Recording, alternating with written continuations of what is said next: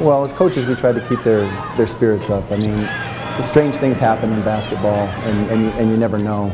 But really, it was Autumn and Michaela. It was the two seniors. I mean, they weren't going to go down without a fight, and they were the leaders that fourth quarter. I mean, coaching staff was with them. We were giving them the calls. We were doing what we needed to do. But again, it just shows the character of those two kids. They're going to be really missed because all year long, you know, they didn't let adversity bother them, anything that went on. They just kept fighting till the end, and they did the same thing today. I mean, I knew that this could possibly be my last game ever, so I just went as hard as I could, and my shot was falling from the very beginning, so obviously as a player that gives me confidence to keep shooting, and once those shots started falling, I knew that I needed to score and needed to rebound for us to have an opportunity to win today. Well, I was joking with the coaches. I said, you know, we cut it to 6. If we'd have made a couple more free throws, who knows?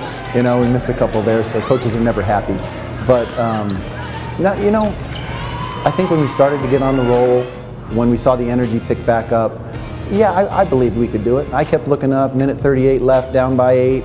You know, you're always thinking in the back of your mind that things like this happen in March. And, yeah, I was in it till the end just like the girls. We're fighters, and the first 3 quarters, they were not who we've been showing who we are as a team this whole season. So we just decided to go out with the fight. And as a senior, that's really all that I could have asked for in my last game, is that the team goes out with a fight, and we really did that.